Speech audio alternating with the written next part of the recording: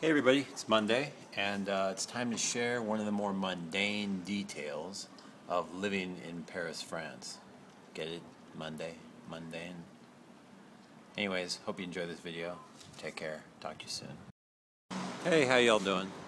I'm out for a walk with my dog and just coming home, and I wanted to share something that I thought was kind of interesting. I live in a rather large building, 9 floors.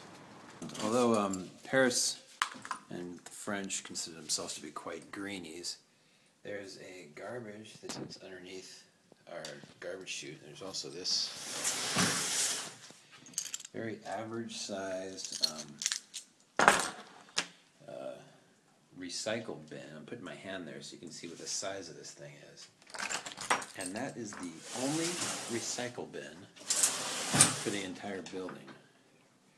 And guess what? Hey, it's full. And I think they actually come to empty it on Fridays, and by Monday, forget about it. That thing's full. So we had a ton of like moving boxes and things like that.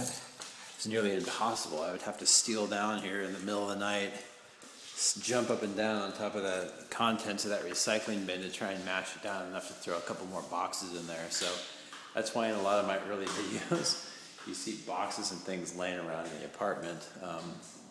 They weren't all shot the first day that we got here. They were shot over the first month, but it took about a month to get rid of the boxes in that recycle bin.